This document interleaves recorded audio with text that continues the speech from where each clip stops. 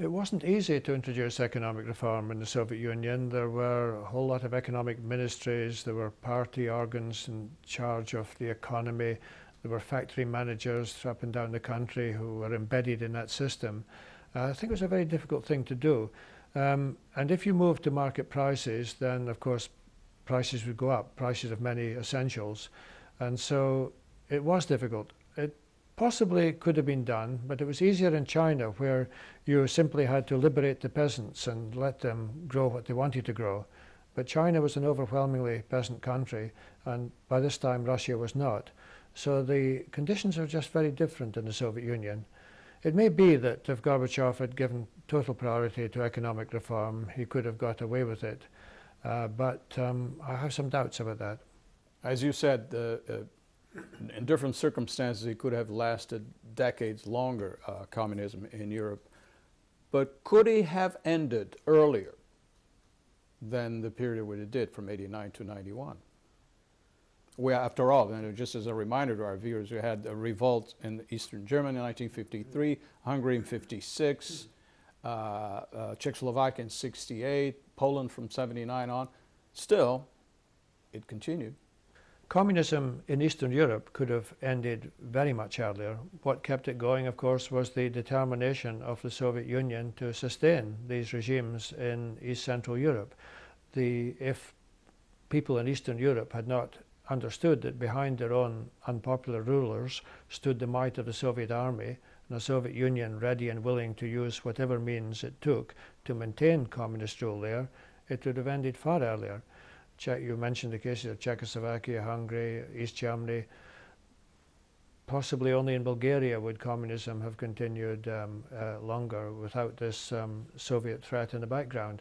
So as long as the Soviet Union had the determination to intervene to sustain these communist regimes, they would have continued. So brutal repression is actually what kept it in place. It was repression. It was also, of course, some carrot as well as stick. Usually after there was some unrest in Eastern Europe, the Soviet Union would pour a lot of money in to try to improve the standard of living. This happened in Czechoslovakia in the early 1970s, for example, and Poland cost the Soviet Union a great deal of money. But in the final resort, it was a willingness to use force. We mentioned the role of Gorbachev there, but what other personalities we could pick out that had some influence, or what influence did personalities like Pope John Paul II, Lech Wałęsa in Poland, even Ronald Reagan with the extreme right wing in the U.S. putting pressure, how much did these people contribute to the overall change that took place? Well, when Ronald Reagan died, the American newspapers said, you know, this is the man who ended communism. And I think that's a gross exaggeration, that Reagan's policy, hardline policy, in some ways helped to strengthen the hardliners in the Soviet Union. It's also misunderstanding Reagan, who thought of himself as a peacemaker, not a warmonger. And he made several overtures to Soviet leaders during his first term and was rebuffed. He couldn't have any meetings with them because, as he said, these guys keep dying on me. And so he finally found somebody he could talk to with Gorbachev, and they came to some serious agreements. But the really important figure here was Gorbachev, not Reagan.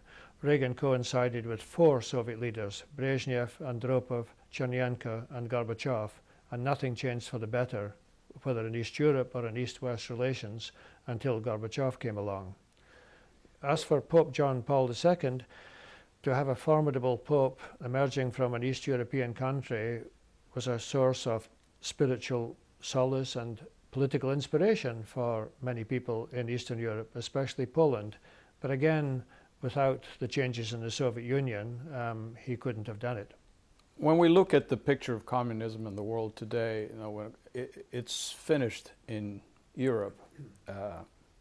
Even the communist parties that are left over have practically no influence at all. But it still exists in countries like North Korea, in China, obviously, with its own characteristics. Still in Asia, we have Vietnam and Laos, and Cuba, of course, closer to us in Brazil. I would imagine different reasons explain the survival of all these systems, but Do you think there's also a common element that justifies them still being around? I think one common element is patriotism, and the fact that the communist regimes have been able to play this patriotic card. Very often the enemy has been the United States. I mean, very obviously in the case of North Korea, but equally obviously in the case of Cuba. For a long time that was true of China as well, though of course now China and the United States have got rather a close relationship of economic interdependence. So I think that's one factor, that the successful communist regimes have managed to play the national or even nationalist card to some effect. You went to China this year, you were telling me, and you describe in your book, you describe the system in China as a hybrid system, obviously a mixed economy, almost like state capitalism, considering that half the economy is already in private hands. Still, the Communist Party has a monopoly of power there. But is that enough to characterize China as a communist country still? Well, it depends which of the defining characteristics you want to put most emphasis on. I think there's just enough to call it communist, because the Communist Party does have a monopoly of power. It's got strict discipline, the so-called democratic centralism. I mean, that's what went under Gorbachev in the Soviet Union. The party became a kind of debating society. That hasn't happened in China. At the same time, there is some real intellectual discussion within the Chinese Communist Party, and there is discussion of political reform, but partly they're very wary of the Soviet experience. After all, in the Soviet Union it ended with the disintegration of the Soviet state, and so even people in China who would like political reform don't want to finish up in that Soviet predicament.